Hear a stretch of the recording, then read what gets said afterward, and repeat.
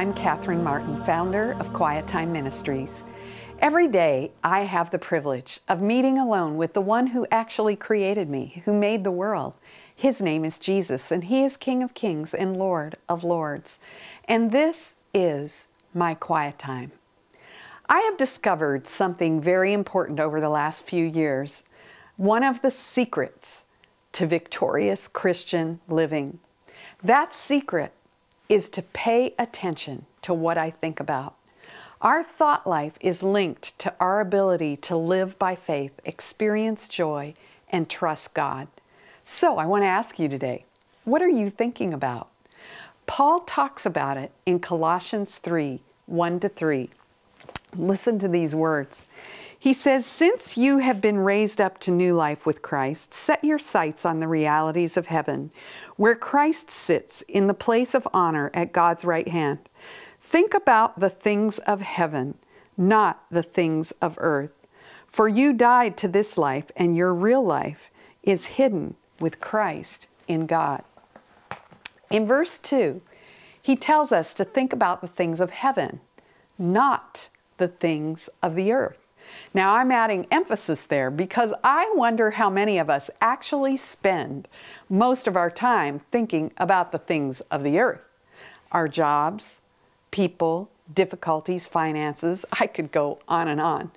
First, we need to pay attention to what occupies our thoughts most of the time. I think that's one of the things Paul is teaching here. And Paul helps us to understand that this life is not our real life. Our real life is hidden with Christ in God. He is telling us that the unseen with Christ is reality. In fact, more real than anything we know in this life. Now, that's pretty mind-blowing when you really stop and think about it. What this truth does is take the edge off of everything we experience in this life. Everything we are enduring right now is temporal, and it is not real life. It won't last forever. That helps us to move our thoughts to the things of heaven, the eternal. So, what are the things of heaven that we are to be thinking about? Well, the first thing that comes to mind from Scripture is our God. I think of Psalm 46:10, where God says, "Be still and know that I am God." Thoughts of God and all that He is, all that He does, and all that He says are enough to occupy a lifetime. Then another thing of heaven to think about is who we are in Christ. We are God's masterpiece, created to do good works, according to Ephesians 2, verse 10. Then there is the thought of heaven and eternal life itself. All you have to do is turn to the last 2 chapters of Revelation and live in those words to see your future in heaven. Oh, it's a beautiful and blessed hope that we have, knowing that one day all things are going to be made new, that God is going to wipe every tear from our eyes, and that there will be no more pain, suffering, or death.